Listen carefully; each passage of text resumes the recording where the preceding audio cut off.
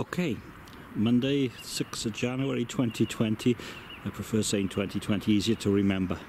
And it's just gone up to 6:30 Greenwich Mean Time.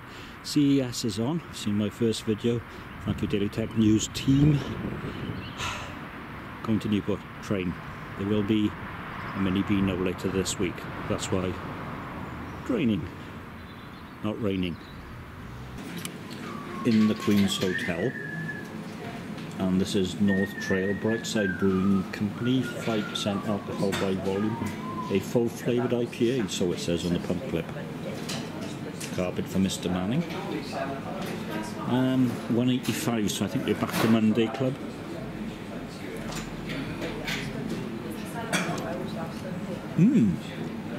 Okay.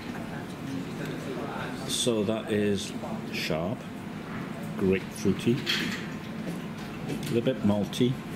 I'm going to say B+ and a bit for Gaza Prescott. And that's going to be 3.3 out of 5. Apparently his German ales are not going down very well. However, if I was there, I'd be doing what he's doing, drinking as many as he can. Okay, the end of Wonderwall, inside the Pen and Wake. This is Malthouse by those lovely Gloucester Brewery brothers, 4.2% alcohol by volume, and it says red IPA. Real wooden flooring, Mr. Manning.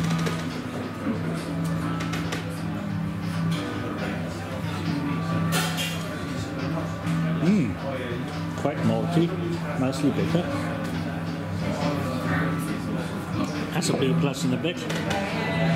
Nice lingering bitter finish. 3.3 out of 5. Post chips, and it's raining. Who would have thought? So it's Monday. It's £2.50 a pint for cask ales, and this is REST-ECP. I think it's supposed to be respect, but yeah, there's a hint there. 4.8% alcohol by volume, juicy IPA. Hazy. Yeah, I'm not sure about the new t-shirts. Still festive. Tree's gone. Okay, so we got spicy, peppery, fruity, bitter, B++. 3.5 out of 5. They did it. Oh, post chips, obviously. Gluten-free. This is Broadwalk by Beatnik Republic, 4% alcohol by volume, £2.50 a pint.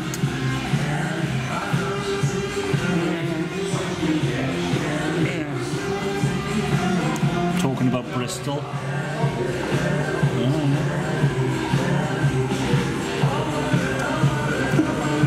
Ooh, a little bit sweet, a little bit fruity.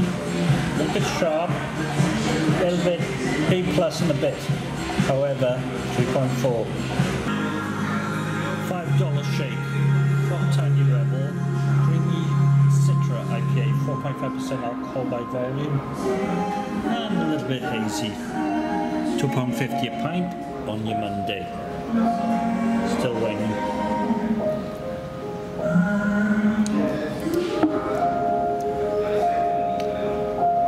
B++. That is really, really nice. But I do like Citra.